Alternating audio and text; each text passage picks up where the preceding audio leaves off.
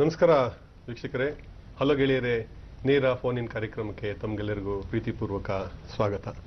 ವೀಕ್ಷಕರೇ, ಒಂದು ವ್ಯವಸ್ಥೆ ಅಂದ್ರೆ ಒಂದು ಕಂಪನಿ ಮತ್ತೆ ಒಂದು ವ್ಯಾಪಾರ ವಹಿವಾಟು ನಾಗಾಲೋಟದಲ್ಲಿ ಬೆಳೀತಾ ಇದೆ. ಇಂತಹ ಒಂದು ಬೆಳೀತಾ ಇರುವಂತಹ ಯುಗದಲ್ಲಿ ವೃತ್ತಿಪರತೆಗೆ ಬಹಳ ಮಹತ್ವ ನೀಡಬೇಕಾಗತ್ತೆ. ಅದರಲ್ಲೂ ಪ್ರಮುಖವಾಗಿ ಆಧುನಿಕ ಒಂದು ವ್ಯವಸ್ಥೆಯಲ್ಲಿ ಆಧುನಿಕ ಅಗತ್ಯಗಳಿಗೆ ಒಂದು ಸ್ಪಂದಿಸುವಂತಹ ನಿಟ್ಟಿನಲ್ಲಿ ಕಂಪನಿ ಸೆಕ್ರೆಟರಿ ಕೋರ್ಸು ಅತ್ಯಂತ ಮಹತ್ವದ ಪಾತ್ರ ವಹಿಸ್ತಾ ಇದೆ. ಅದರಲ್ಲೂ ನಿರ್ದಿಷ್ಟವಾಗಿ ಹೇಳೋದಾದ್ರೆ ಕಂಪನಿ ಕಾಯ್ದೆ ಕೂಡ ಈ ಒಂದು ಕೋರ್ಸ್ ಅನ್ನ, ಈ ಒಂದು ವೃತ್ತಿಪರತೆಯನ್ನ ಹೊಂದಿರುವಂತವರಿಗೆ ಹೆಚ್ಚು ಆದ್ಯತೆ ನೀಡಬೇಕು ಅನ್ನುವಂತ ಒಂದು ನಿಯಮಗಳನ್ನು ಕೂಡ ಜಾರಿಗೆ ತಂದಿದೆ. ಈ ಕಂಪನಿ ಒಂದು ವೃತ್ತಿಯಾಗಿ ಕಂಪನಿ ಸೆಕ್ರೆಟರಿ ಕೋರ್ಸ್ನ ಮಹತ್ವ ಮತ್ತೆ ಈ ಕೋರ್ಸಿನ ಪಠ್ಯಕ್ರಮಗಳು ಹೇಗಿರುತ್ತವೆ, ಈ ಒಂದು ಕೋರ್ಸ್ ಅನ್ನ ಅಧ್ಯಯನ ಮಾಡಿದ್ರೆ ಇದರಿಂದ ಸಿಗುವಂತಹ ಉದ್ಯೋಗಾವಕಾಶಗಳು ಮತ್ತೆ ನಮ್ಮ ಭವಿಷ್ಯವನ್ನು ಉಜ್ವಲಗೊಳಿಸುವ ನಿಟ್ಟಿನಲ್ಲಿ ಯಾವ ರೀತಿ ಅವಕಾಶಗಳಿದೆ ಅನ್ನುವಂಥ ವಿಚಾರದ ಬಗ್ಗೆ ಇವತ್ತು ನಮಗೆ ತಿಳಿಸ್ಕೊಡ್ಲಿದ್ದಾರೆ. ನಮ್ಮ ಒಂದು ಕಾರ್ಯಕ್ರಮಕ್ಕೆ ಆಗಮಿಸಿದರೆ the institute of company secretaries of ಇಂಡಿಯಾದ ಬೆಂಗಳೂರು ವಿಭಾಗದ ಅಧ್ಯಕ್ಷರಾದಂತಹ ನಮ್ಮ ಪ್ರದೀಪ್ ಕುಲಕರ್ಣಿ ಅವರು ನಿಮ್ಗೆ ಆತ್ಮೀಯ ಸ್ವಾಗತ.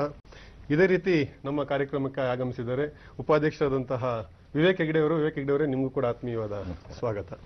ಸರ್, ಈಗ ಮೂಲಭೂತವಾಗಿ ನಾವು ನೋಡೋದಾದ್ರೆ ಕಂಪನಿ ಸೆಕ್ರೆಟರಿ ಕೋರ್ಸ್ ಅಂದ್ರೆ ಇದರ ಒಂದು ಮೂಲಭೂತ ಅಂಶಗಳನ್ನ ಹೇಳೋದಕ್ಕೆ ಮುಂಚೆ ಈ ಒಂದು ಸಂಸ್ಥೆಯ ಬಗ್ಗೆ ಒಂದು ವಿಸ್ತೃತವಾಗಿ ನೀವು ಹೇಳಲಿಕ್ಕೆ ಬಯಸ್ತೀರಾ ಅಂತ. ಮೊದಲನೇದಾಗಿ ಡಿ ಚಂದನಗೆ ನನ್ನ ಧನ್ಯವಾದಗಳು. ಈ ನಮ್ಮನ್ನ ಕಂಪನಿ ಸೆಕ್ರೆಟರಿ ಕೋರ್ಸ್ ಬಗ್ಗೆ ನಾವು ಜಾಸ್ತಿನ ಮಾಹಿತಿ ಕೊಡೋಕ್ಕೆ ಅನುಕೂಲ ಮಾಡಿಕೊಟ್ಟಿದ್ದಕ್ಕೆ ಧನ್ಯವಾದಗಳು. ನಮ್ಮ ಕಂಪನಿ ಸೆಕ್ರೆಟರೀಸ್ ಆಫ್ ಇಂಡಿಯಾ ಇದು ಸಂಸ್ಥೆ 1980ದಲ್ಲಿ ಕಂಪನಿ ಸೆಕ್ರೆಟರೀಸ್ ಆಕ್ಟ್ ಅಂತ ಪಾರ್ಲಿಮೆಂಟಲ್ಲಿ ಆಕ್ಟ್ನ ಪಾಸ್ ಮಾಡಿ ಇದನ್ನ ಪ್ರಾರಂಭ ಮಾಡಲಾಗಿತ್ತು. ಇದಕ್ಕಿಂತ ಮುಂಚೆ ಡಿಪಾರ್ಟ್ಮೆಂಟ್ ಆಫ್ ಕಾರ್ಪೊರೇಟ್ ಅಫೇರ್ಸ್ ಅವರೇ ಡೈರೆಕ್ಟ್ ಆಗಿ ಎಕ್ಸಾಮನ್ನು ಕಂಡಕ್ಟ್ ಮಾಡ್ತಾ ಇದ್ರು.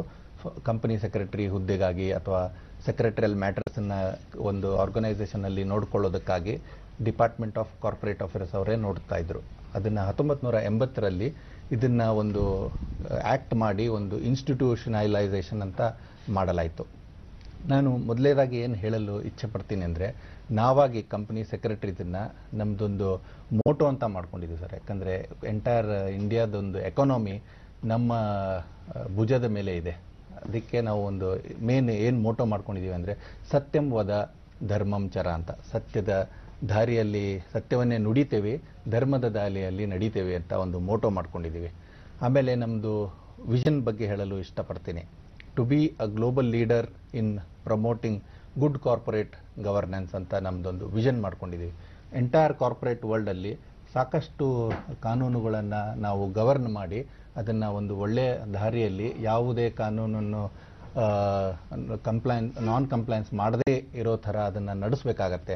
ಅದಕ್ಕೆ ನಾವು ಈ ಥರದ್ದೊಂದು ವಿಷನ್ ಇಟ್ಕೊಂಡಿದ್ದೀವಿ. ಇದಕ್ಕೆ ನಮ್ದೇನು ಮಿಷನ್ ಅಂದರೆ to develop high calibre professionals facilitating a good corporate governance. ಇವಾಗ ನಾವು ಸ್ಟೂಡೆಂಟ್ಸನ್ನು ಎನ್ರೋಲ್ ಮಾಡಿಕೊಂಡು ಅವರು ಅದನ್ನು ಎಕ್ಸಾಮ್ಸನ್ನು ಪಾಸ್ ಮಾಡಿ ಅವರಿಗೆ ನಮ್ಮಲ್ಲಿ ಇನ್ಹೌಸ್ ಟ್ರೈನಿಂಗ್ ಕೊಟ್ಟು, ಪ್ಲಸ್ ನಮ್ಮ ಆಲ್ರೆಡಿ ಪ್ರಾಕ್ಟೀಸಲ್ಲಿರೋ ಕಂಪ್ನಿಗಳು ಅಥವಾ ಎಂಪ್ಲಾಯ್ಮೆಂಟಲ್ಲಿರೋ ಕಂಪ್ನಿ ಸೆಕ್ರೆಟರೀಸು ಅವರಿಗೆ ಬೇಕಾಗಿರೋ ಟ್ರೈನಿಂಗನ್ನು ಕೊಟ್ಟುಬಿಟ್ಟು ಅವ್ರನ್ನ ಒಳ್ಳೆ ಪ್ರೊಫೆಷನಲ್ಸ್ ಆಗಿ ತರಬೇಕಂತ ನಮ್ಮದೊಂದು ಮಿಷನ್ ಅಂತ ಮಾಡ್ಕೊಂಡಿದ್ದೀವಿ. ಇದು ನಮ್ಮ ಸಂಸ್ಥೆಯ ಸ್ವಲ್ಪ ಒಂದು ವಿಸ್ತೃತ ಇದು ಅಂದ್ರೆ ಈಗ ಸರ್, ಈಗ ವಿವೇಕ್ ಹೆಗ್ಡೆ ಅವರೇ, ಈ ಒಂದು ಕಾರ್ಪೊರೇಟ್ ಜಗತ್ತಿಗೆ ಬಹಳಷ್ಟು ಅವಶ್ಯಕತೆ ಇದೆ. ಬಹಳ ಅಂದ್ರೆ ಈ ಒಂದು ವೃತ್ತಿಪರತೆ ಅನ್ನುವಂಥದ್ದು ಬಹಳ ಮುಖ್ಯವಾಗುತ್ತೆ. ಸೊ ಇಂತಹ ಒಂದು ಸಂದರ್ಭದಲ್ಲಿ ಈ ಉತ್ತಮ ಆಡಳಿತ ನೀಡೋದಕ್ಕೆ ಈ ಒಂದು ಕಂಪನಿ ಸೆಕ್ರೆಟರಿ ಕೋರ್ಸ್ ಹೇಗೆ ಒಂದು ಪರಿಣಾಮಕಾರಿ ಆಗುತ್ತೆ, ಅದ್ರ ಬಗ್ಗೆ ನೀವು ಏನ್ ಹೇಳಿಕ್ಕೆ ಇಷ್ಟಪಡ್ತೀರಾ ಅಂತ. ಇದ್ರ ಬಗ್ಗೆ ವಿಸ್ತೃತವಾಗಿ ಹೇಳಬೇಕು ಅಂತಂದ್ರೆ, ಈ ಕಾನೂನುಗಳು ಪ್ರತಿದಿನ ತುಂಬಾ ಬಿಗಿಗೊಳ್ತಾ ಇದೆ. ಕಂಪನಿ ಕಾರ್ಪೊರೇಟ್ ಫ್ರಾಡ್ಸ್ ಅಂತ ಏನ್ ಹೇಳ್ತೀವಿ ನಾವು, ಕಾರ್ಪೊರೇಟ್ ಫ್ರಾಡ್ಸ್ ಜಾಸ್ತಿ ಆದಂಗೆ ದೇಶದಲ್ಲಿ ಸರ್ಕಾರ ಕೂಡ ಕಾನೂನುಗಳನ್ನು ತುಂಬಾ ಬಿಗಿಗೊಳಿಸ್ತಾ ಇದೆ. ನೀವು ನೋಡಿದ್ರೆ ಭಾರತದಲ್ಲಿ ಕಾನೂನುಗಳು ಓದ್ತಾ ಇದ್ದೆ, ಯಾವುದೋ ಒಂದು ದೃಷ್ಟಿಯಿಂದ ಓದ್ತಾ ಇದ್ದೆ, 1500ಗಿಂತ ಜಾಸ್ತಿ ಕಾನೂನುಗಳಿದ್ದಾವೆ ದೇಶದಲ್ಲಿ. ಜನರಲ್ಲಿ ಬಿಸ್ನೆಸ್ ಮಾಡುವವರು ಅವರು ಬಿಸ್ನೆಸ್ ಅಲ್ಲಿ ಬ್ಯುಸಿ ಇರ್ತಾರೆ, ಅವರಿಗೆ ಅವರ ವ್ಯವಹಾರಗಳಲ್ಲಿ ಬ್ಯುಸಿ ಇರ್ತಾರೆ. ಕಾನೂನು ಪಾಲನೆ ಅವ್ರಿಗೆ ಕಷ್ಟ ಆಗುತ್ತೆ. ಸೊ ಕಾನೂನು ಪಾಲನೆಗಳನ್ನು ಮಾಡೋದಕ್ಕೆ ಕಂಪನಿ ಸೆಕ್ರೆಟರಿಗಳ ಅಗತ್ಯ ಇದೆ.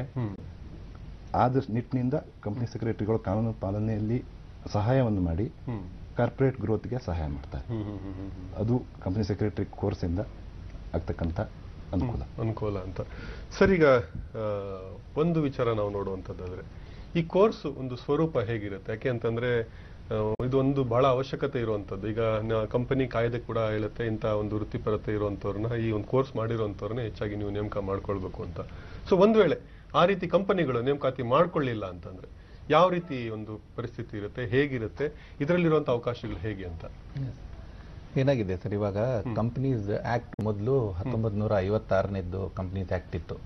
ಅದರಲ್ಲೂ ಕೂಡ ಕಂಪಲ್ಸರಿಯಾಗಿ ಇಷ್ಟು ಕ್ಯಾಪಿಟಲ್ ಇರೋ ಕಂಪನೀಸು ಕಂಪಲ್ಸರಿಯಾಗಿ ಕಂಪನಿ ಸೆಕ್ರೆಟರಿನ ಅಪಾಯಿಂಟ್ ಮಾಡಲೇಬೇಕು ಅಂತ ಕಾನೂನಿತ್ತು. ಅದು 2013ರಲ್ಲಿ ಇವಾಗ ಹೊಸ ಕಂಪನೀಸ್ ಆಕ್ಟ್ ನ ಇಂಟ್ರೊಡ್ಯೂಸ್ ಮಾಡಲಾಯಿತು. ಅದರಲ್ಲೂ ಕೂಡ 5 ಕೋಟಿ paid up capital, that is ಅದಕ್ಕಿಂತ ಜಾಸ್ತಿ ಇರೋ ಕಂಪನೀಸಿಗೆ ಕಂಪಲ್ಸರಿಯಾಗಿ ಕಂಪನಿ ಸೆಕ್ರೆಟರಿ ಅಪಾಯಿಂಟ್ ಮಾಡಲೇಬೇಕು ಅಂತ ಕಾನೂನಿದೆ. ಏನಕ್ಕೆ ಅಂದ್ರೆ 5 ಕೋಟಿಗಿಂತ ಜಾಸ್ತಿ ಇರೋ ಕಂಪನೀಸಲ್ಲಿ ಏನಾಗುತ್ತೆ, ಸಾಕಷ್ಟು ಎಂಪ್ಲಾಯಿಗಳು ಇರ್ತಾರೆ, ಸಾಕಷ್ಟು ಸಪ್ಲೈಯರ್ಸ್ ಪ್ರಾಡಕ್ಟ್ಸ್ ಆಗಲಿ ಸರ್ವಿಸ್ ಆಗಲಿ ಸಪ್ಲೈ ಕೊಡ್ತಾ ಇರ್ತಾರೆ, ಎಷ್ಟೊಂದು ಕಸ್ಟಮರ್ಸ್ ಇರ್ತಾರೆ, ಗೌರ್ಮೆಂಟ್ ಅಥಾರಿಟೀಸ್ ಕೂಡ ಅವರಿಗೆ ಟ್ಯಾಕ್ಸ್ ಪೇಮೆಂಟ್ ಮಾಡೋದಾಗ್ಲಿ, ಸಾಕಷ್ಟು ಡಿಸ್ಕ್ಲೋಜರ್ಸ್ ಅನ್ನ ಕೊಡೋದಾಗ್ಲಿ, ಇವೆಲ್ಲ ಇರ್ತವೆ. ಇವನ್ನೆಲ್ಲಾನು ನಿರ್ವಹಣೆ ಮಾಡಕ್ಕೆ ಒಂದು ಕಂಪನಿ ಸೆಕ್ರೆಟರಿ ಇರಲೇಬೇಕು ಅಂತ ಯಾಕೆ ಮಾಡಿದ್ದಾರೆ. ಯಾಕಂದ್ರೆ ನಮ್ಮ ಕೋರ್ಸುನು ಕೂಡ ಸಿಲೆಬಸ್ ಅಲ್ಲಿ ನಾವು ಇದೆಲ್ಲಾನು ಇನ್ಕ್ಲೂಡ್ ಮಾಡಿ ನಮ್ಮ ಸ್ಟೂಡೆಂಟ್ಸಿಗೆ ಅವರು ಕಂಪನಿ ಸೆಕ್ರೆಟರಿ ಆಗೋವರೆಗೂ ಇದರದೆಲ್ಲ ತರಬೇತಿ ಕೊಡ್ತೀವಿ. ಅದಕ್ಕೆ ಅವರು ಆ ಕಂಪನಿದಲ್ಲಿ ಇದ್ರೆ ಅದನ್ನ ಪ್ರಾಪರ್ ಆಗಿ ಯಾವುದೇ ನಾನ್ ಕಂಪ್ಲೈನ್ಸ್ ಆಗದೇ ಇರೋ ತರ ನೋಡ್ಕೊಳ್ಳೋಕೆ ಇದನ್ನ ಇಟ್ಕೊಂಡು ಬ್ಯಾಕ್ ಗ್ರೌಂಡ್ ಅಲ್ಲಿ ಈ ನಿಯಮನ ಮಾಡಲಾಗಿದೆ. ಅದಕ್ಕೆ ಯಾವುದೇ ಕಂಪನಿ ಸೆಕ್ರೆಟರಿ ಈ ಕೋರ್ಸ್ ನ ಪಾಸ್ ಮಾಡಿದ್ರೆ ಅವರಿಗೆ ಎಂಪ್ಲಾಯ್ಮೆಂಟ್ ಖಚಿತ. ಅದು ಒಂದು ಎಂಪ್ಲಾಯ್ಮೆಂಟ್ ಸೈಡ್ ಆಗಿ. ಅದು ಇನ್ನೊಂದು, ಈಗ ಕೀ ಮ್ಯಾನೇಜರಿಯಲ್ ಪರ್ಸನಲ್ ಅಂತ ಒಂದು ಹೊಸ ಕಾನ್ಸೆಪ್ಟ್ ನ 2013 ಆಕ್ಟ್ ಅಲ್ಲಿ ಇಂಟ್ರೊಡ್ಯೂಸ್ ಮಾಡಿದ್ದಾರೆ. ಕೀ ಮ್ಯಾನೇಜರಿಯಲ್ ಪರ್ಸನಲ್ ಅಂದ್ರೆ ಇವು 10 ಕೋಟಿ ಮತ್ತೆ ಮೇಲ್ಪಟ್ಟ ಕಂಪನಿ ಪೇಡ್ ಅಪ್ ಕ್ಯಾಪಿಟಲ್ ಇದ್ರೆ ಅವರು compulsory 3 category key managerial person ನ ಅಪಾಯಿಂಟ್ ಮಾಡಬೇಕಾಗತ್ತೆ. ಒಂದು ಬಂದ್ಬಿಟ್ಟು ಮ್ಯಾನೇಜಿಂಗ್ ಡೈರೆಕ್ಟರ್ ಅಥವಾ ಚೀಫ್ ಎಕ್ಸಿಕ್ಯೂಟಿವ್ ಆಫೀಸರ್ ಅಂತಾರೆ, ಅಥವಾ ಯಾರಾದ್ರೂ ಹೋಲ್ ಟೈಮ್ ಡೈರೆಕ್ಟರ್ ಇಲ್ಲ ಮ್ಯಾನೇಜರ್. ಇವು 4 ಸೇರಿ 4ರಲ್ಲಿ ಯಾರಾದ್ರೂ ಒಬ್ಬರು ಇರಬೇಕು. ಅದಾದ್ಮೇಲೆ ನೆಕ್ಸ್ಟ್ ಬರೋದೇ ಕಂಪನಿ ಸೆಕ್ರೆಟರಿ. ಆಮೇಲೆ ಥರ್ಡ್ ಒನ್ನು CFO ಅಂತ ಇರ್ತಾರೆ, ಫಾರ್ ಫೈನಾನ್ಷಿಯಲ್ ಮ್ಯಾನೇಜ್ಮೆಂಟ್ ಅದೆಲ್ಲ. ಸೊ ಇದು ಒಂದು ವೇ ಕೆಲಸಕ್ಕೆ ಉದ್ಯೋಗ ಅವಶ್ಯಕವಾಯಿತು.